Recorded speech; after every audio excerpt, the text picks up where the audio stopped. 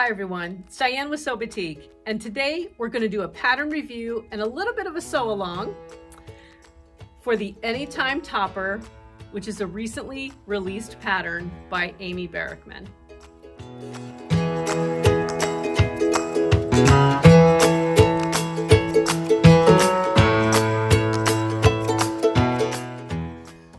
What's really fun about this pattern is we can actually adapt the pattern because it's so simple, but we can adapt the pattern to the rayon, which I'm wearing, to our double border rayon. So it can be a border batik, it can be our linen, it can be our cotton, it can be our jersey knit, and even the project we're going to do today is our rayon wraps, which are a completed scarf slash wrap. And so we're going to turn that into an AnyTime topper. But before we get working on that specific project, I really want to talk to you a little bit about the pattern and some specifics behind it. I'm going to describe the pattern real quickly, and then we're going to get to some specifics about sizing and how we're going to go about making one.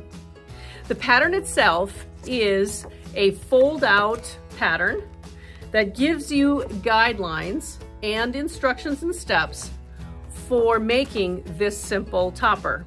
And you're gonna say, well, of course, obviously. What I just showed you was the entire pattern, which is the fact that there are no patterns that you cut out. There's no front and a neckline and a top, a back and a shoulder and a sleeve, anything like that. It is based off of the structure of a front panel, a front panel, a back panel, that's a rectangle. The front and the back are sewn together at the shoulder. There's a really interesting, fun detail of a pleat at the shoulder.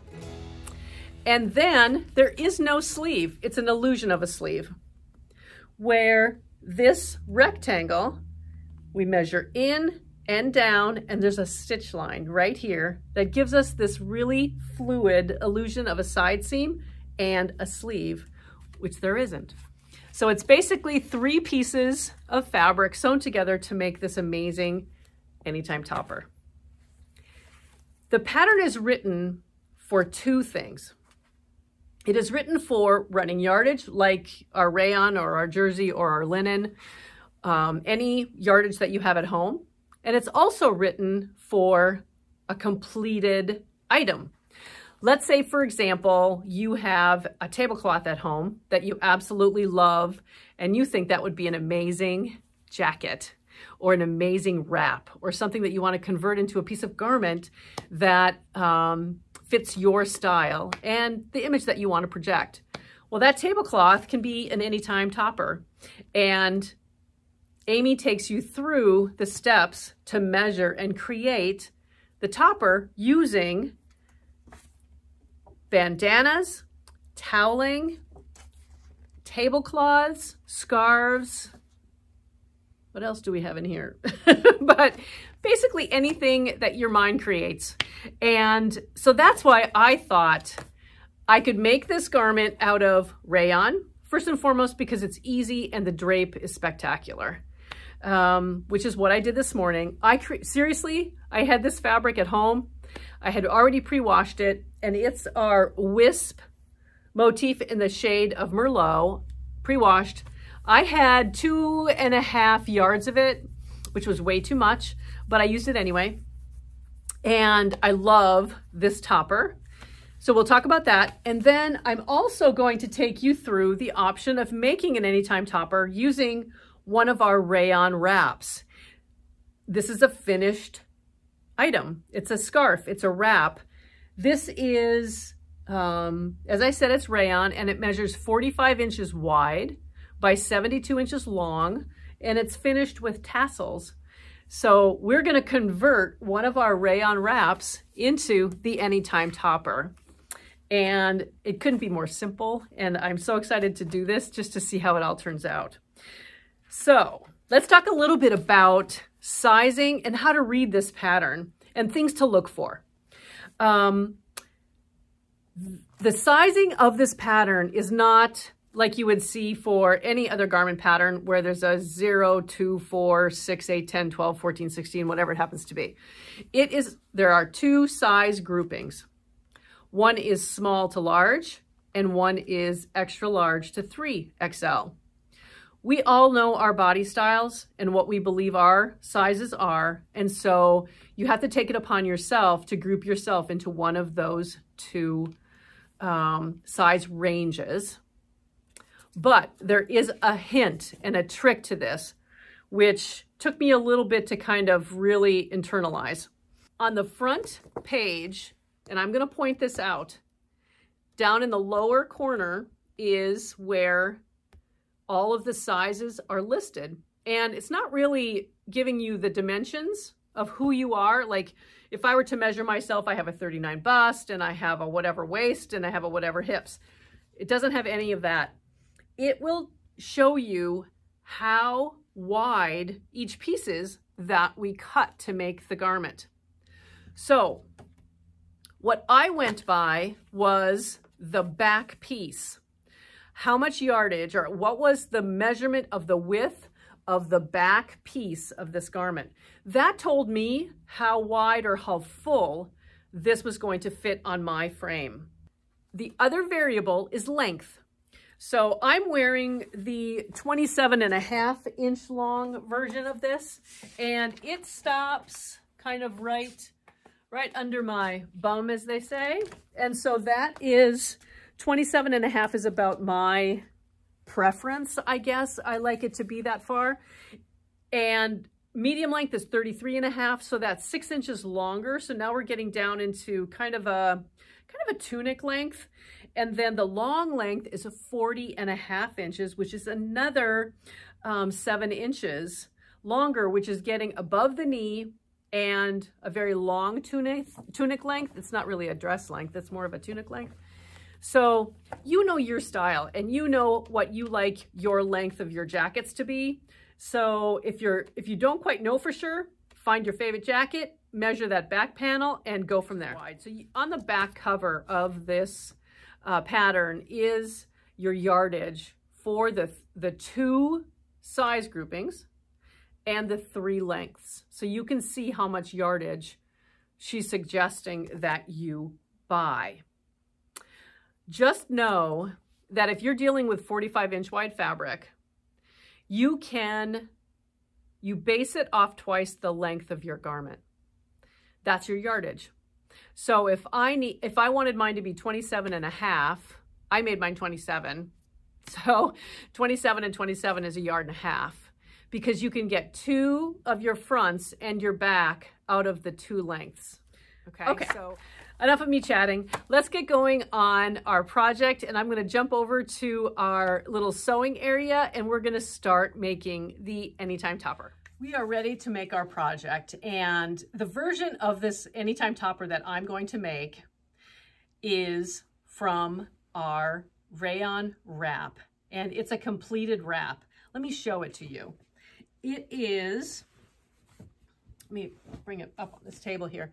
This is the Copen blue color, by the way, and it's available in several colorways, but it has a tasseled finish edge on both ends, and it's 72 inches wide. It's really wide.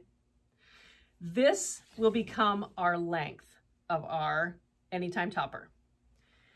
It is 45 inches wide, okay?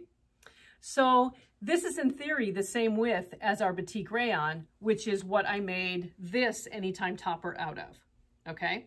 So I'm gonna follow the same exact steps that I made this one out of, and how I made this one to make this wrap. The only difference, of course, will be that this is going to be longer because I wanna use every bit of it. I'm not gonna cut out the center of it to make it shorter. I'm going to make it the length of this particular wrap. With the rayon, as most of you know who have purchased our rayon, we snip and tear our rayon to the order that you place with us. So let's say, for example, you order 3 yards of fabric, or you're going to order 1.5 yards to make your AnyTime topper. We measure 1.5 yards, we snip it and we tear it. Well, that is what I do to make straight garments like this. Each one of these pieces is a rectangle. So we have a front panel, and we're gonna make the smallest size group for whatever length this happens to be. Simply follow the exact measurements that are in this pattern to make your version of this AnyTime topper. So let's get started. I am going to take this wrap and I'm gonna cut it in half. And I'm just gonna hold both of these together here for my middle, and I'm going to snip. And the reason I'm cutting them in half is because, let's envision this for one moment. This is going to be the top and the back of my AnyTime topper. I'm not going to reduce the length of it. I am just going to let it be. So the tassels themselves will be my hem. Okay? It is going to be long, but I want to show you how fun this can be. If you don't want it that long and you decide to make this version, then simply decide on how long you want your version to be. Get your tape measure and measure up from your hem to the length you want. Snip it and tear. And now you've got your two pieces that you need, one for the back, one for the front panels that I'll show you what to do with next. I want mine as long as I can, and so I'm just gonna snip it right in half. And what do we do when we snip? Because rayon is hard to just straighten and cut with a rotary cutter. We don't want to do that. We want to tear it. Okay. So now we have, I'm going to set one piece aside. So now we have two pieces. And this is going to be, I'm going to start with the back piece. This is going to be the back piece. And I will tell you this, because I have to make this narrower, I will be running my rolled hem along both long edges to make it even. Even though this is a finished edge, a finished selvage, if I could put it that way, I still want to make it look exactly the same as the cut side. So I'm going to measure 36.5 inches. Let me go over here. And I'm going to snip again because it's one big rectangle. And I'm going to tear through my tassels. And now I have a little extra piece of rayon that I have to figure out what to do with. And I'll have a couple of those. So now here is my back piece. It measures 36.5 inches wide by whatever length it is. I'm going to set this aside. Now let's make the front pieces. I need to tear two pieces from this side here. So we're going to measure, and what did I say? 18.5 inches. We're going to measure 18.5.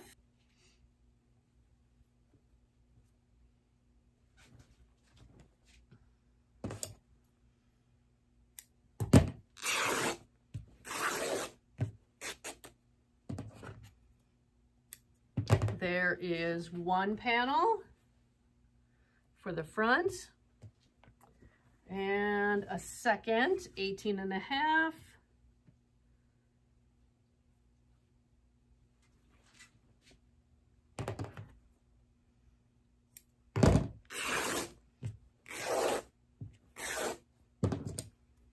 Okay. And now we have this little extra piece as well. What am I going to do with those? Okay. The first thing that we're going to do now is we're going to go to our serger. And if you feel more comfortable using your sewing machine, feel free to do that. And then don't follow my measurements, but follow the measurements in the pattern so that you're doing the right hem finish length to make this correct. But I'm going to go to my serger once I fix the thread and get it, this is the right thread, and I'm going to do my rolled hem down both sides of my front 2 panels, and then the 2 sides down my back panel, okay? The next step in here is to finish the hem. So if you're not using one of our scarves or a finished scarf or tablecloth or something that already has a finished hem to it, also take a moment and finish your hem. We want to have all of the sides except for where we attach our shoulders together. We want everything else finished and ready to go. So let's take a minute. I'm back. The edges, the long edges of both the front panel and the back panel are now serged. And the next step we have is we're going to create the pleat that is at the top shoulder of the front panels. And then we're going to position the front and the back right sides together, and we're going to create our shoulder seam. So the first thing here is I want to make sure I have my right side. Okay, the pleat is very, very simple. I have a grid on my table here, so it's easy for me to do this. Otherwise, grab yourself a ruler and some pins. I'm going to just set that here. But we want to measure in 4 inches from the center front of our panel and place a pin. Measure another 3 inches or to 7 inches over and place another pin.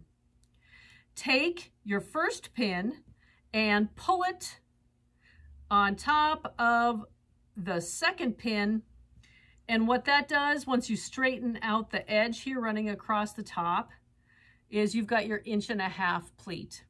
So I just simply move a pin over, and now I've got my pleat right there.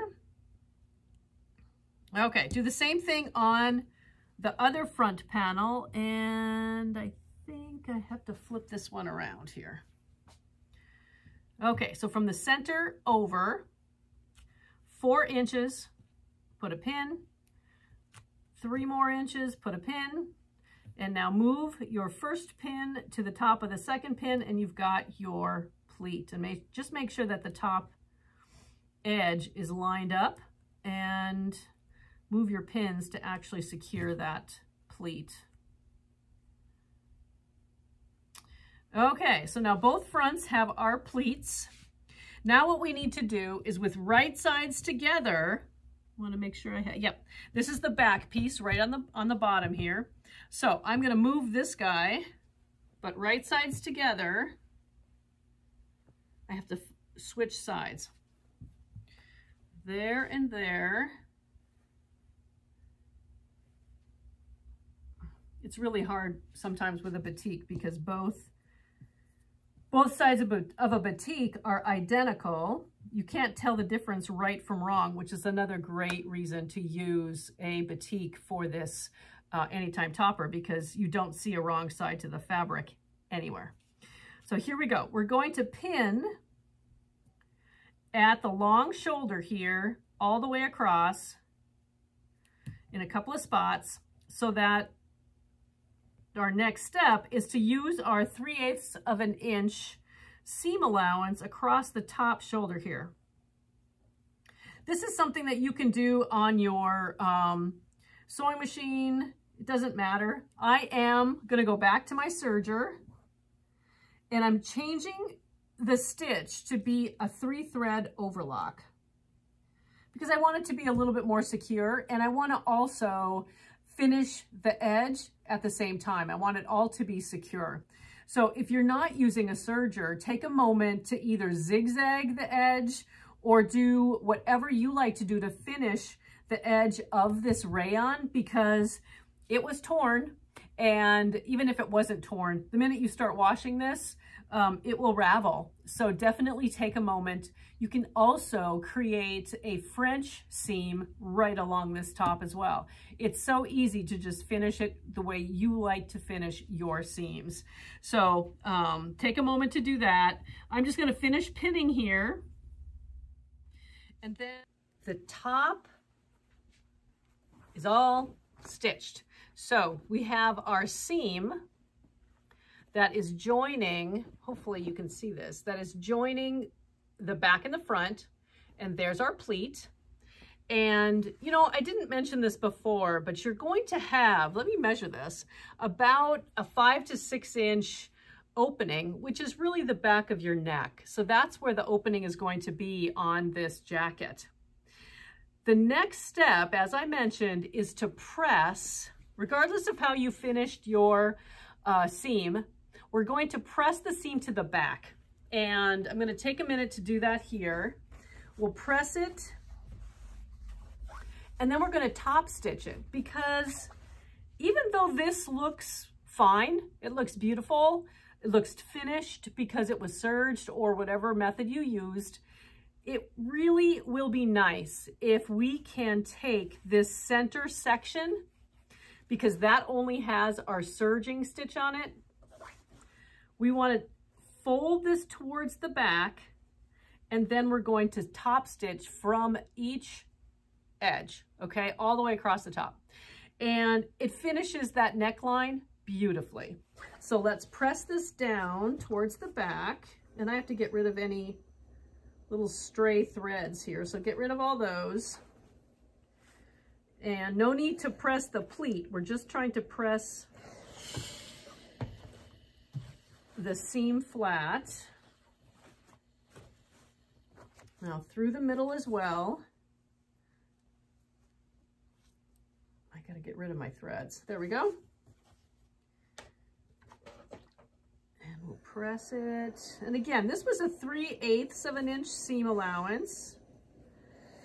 If you ended up with a little more or a little less, no worries. Okay. And everything is lining up at the edge here, which is the edge of your garment. Okay, so now, and I did say earlier that I wasn't going to use my traditional sewing machine, but I do have to do that to do my top stitching. So I'm going to go back and top stitch right along the edge here, and then we have one step left. Okay, I love how that top stitching looks, and I think you are absolutely going to too. It is, I think I'm going to have to do some close-ups later, but it's really a beautiful way to finish off the top, and the neckline and everything is just finished beautifully. So we have two last steps. Let's fold this in half. And now we're going to add what I kind of describe as the kind of a fake armhole. So we're going to add our little positioning here for that stitching. Now, I have a lot of thread tails that I have to clip, but the thread from the sewing machine here, I will clip. The thread that is from my serger, I do take a needle and I will work it back into the seam. And then I use the fray check to seal anything at the edges after I've cut my threads. So make sure you have fray check. Why I'm stuck on that word, fray check, to make sure that nothing unravels. It's just a great little accessory to always have in your tool bag. But I will go back to every single place that I have an end of my serger thread and take a needle. I use those needles that have the open end to them where you can just pop the thread in, and then I take it through. It's the easiest way to finish off your threads. That is the last step. So before I do that, let's lay this on the table. Now I have my shoulder up here and that is folded. I'm going to line up my side edges here. Okay. And make sure that all of this is flat. Okay. Now, grab your ruler and a marking pencil and some pins. I'm going to use, I think I'm going to use white. It'll be the easiest thing for me to show. And measure down from the shoulder.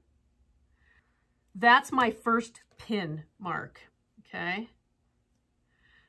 So now I have that. Measuring down another 4 inches straight from that dot that you placed and staying 3.5 inches in from the edge, place another dot, okay? Now, I am going to, because I'm not so great at just always staying straight, I'm going to place a kind of a light line here going between these 2 pins. Okay. So we're going to stitch one simple line of stitching between these 2 points. Back stitch at each edge, and that becomes our faux side seam where we have our opening to our arm and the rest becomes in a beautiful drape. So do this on both sides so that we have equal sides, and then we'll come back and we'll try this on. Okay, I absolutely love this AnyTime topper that we made out of our Batik Rayon wraps. And so I'm gonna have to like step a little bit further back so that you can see how long it is. It's really beautiful, and I can see wearing this with boots in the wintertime, turtleneck, just a really, really nice, classy look. I just think it will be beautiful. And the tassels at the end, I think are just, adds a little bit of flair to the wrap. And I just love the whole concept of this. So again, these Batik Rayon wraps were 72 inches wide. So that is actually, that's a long version of this AnyTime topper, and I think you're going to love it. So earlier you saw me wear, while I was stitching this one up, the rayon version, which was the small to large size grouping in the shortest recommendation, which was 27 inches. Now you can make, as I've said 1,000 times, you can make these any length or width, fullness that you would like. So just follow the instructions on how to add your pleats, how to add your shoulder seam, and how to add your faux side seam. And you have your AnyTime topper out of your favorite fabric for yardage, and follow the yard goods section in the pattern. Or if you do have something like a tablecloth or something vintage, or you decide to try one of our Batik Rayon wraps, you'll know how to do it. Thank you, Amy, for this really, really lovely pattern. And it's perfect for something quick and something elegant and something special for yourself or for a friend. So I hope you enjoyed this video, and keep sewing, smiling, and indeed sharing.